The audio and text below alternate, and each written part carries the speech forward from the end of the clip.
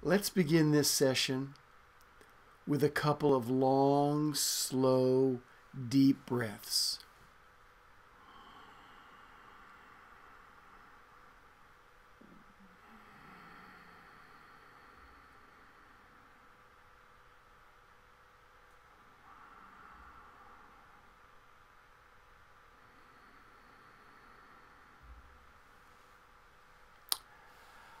I've always loved the desert. Always. The deep peace, the stillness, the big sky and the land. Sometimes it feels so vast and empty. It could be Mars, a vast panorama of what may seem empty. But it's a trickster. It's a trickster. It's not empty. Not really. For many years, I lived in that hot, dry heat that bakes the Southern California Mohavi Desert in the Coachella Valley.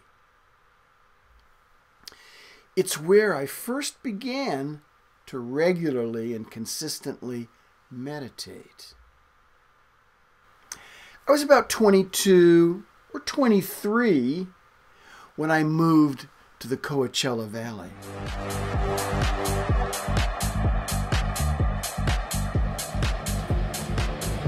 No, it wasn't that Coachella.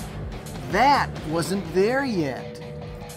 That Coachella would take another 30 years before it would appear. The Coachella Valley Desert that I moved to, it was so still and peaceful and quiet. It was about 20 miles from Palm Springs. My home soon became a 40-acre citrus ranch with an abundance of oranges and grapefruits, mandarins and lemons, dates, date palms, and there was a gigantic freshwater lake that relieved the heat of the desert day with a swim. It was beautiful. The days were filled with exploring the desert canyons, the dried up riverbeds, and thoroughly enjoying the sun, the desert sand, and that deep blue sky. I originally moved there to go to nursing school. To me, moving away from the city to this rural desert oasis felt like a Garden of Eden paradise that was set in the middle of a vast, often hot, sometimes windy, definitely wild and sandy, and miles of empty, barren desert sitting on the foothills of the San Andreas Mountains. It was stunningly beautiful.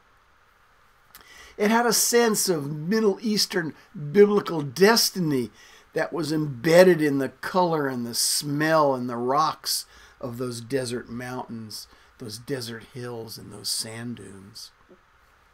I loved it there.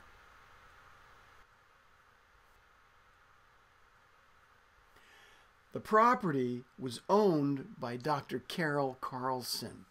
He was one of the early research pioneers and the practitioners of psychedelic medicine. But Dr. Carol Carlson and his Garden of Eden paradise, that's another story for another time. Because this is a story about how I began to regularly meditate. Living alone, with lots of spare time, I learned to meditate, and I was inspired from a book that I read. The title of the book was called The Master Game: Pathways to Higher Consciousness. It was written by Robert D. Ropp. He was an Englishman that wound up moving to Northern California eventually. Durop begins his book by pointing out that life is made up of the games that we choose to play. Choose a game worth playing, he counsels, because he says what people really need and demand from life is not wealth, comfort, or esteem, but the games worth playing. The games worth playing. He goes on to say that those who cannot find a game worth playing, and they're apt to fall prey to boredom, unhappiness, depression, and worse, a paralysis of the spirit and a will to live. There are low games and there are high games. Durop considered the lower games to be chasing money, fame, power. The higher games, those were the games that were seeking salvation, knowledge, or beauty. And the highest of those higher games is the master game. The master game.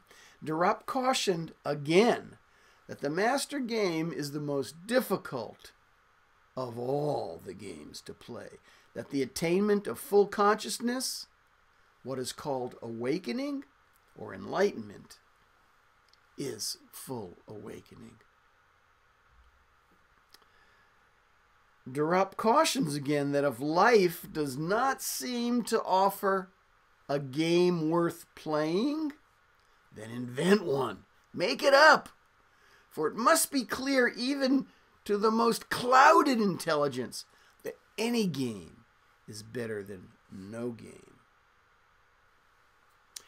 So it was the inspiration from reading this book and from my past karmic influences that I chose to play the master game.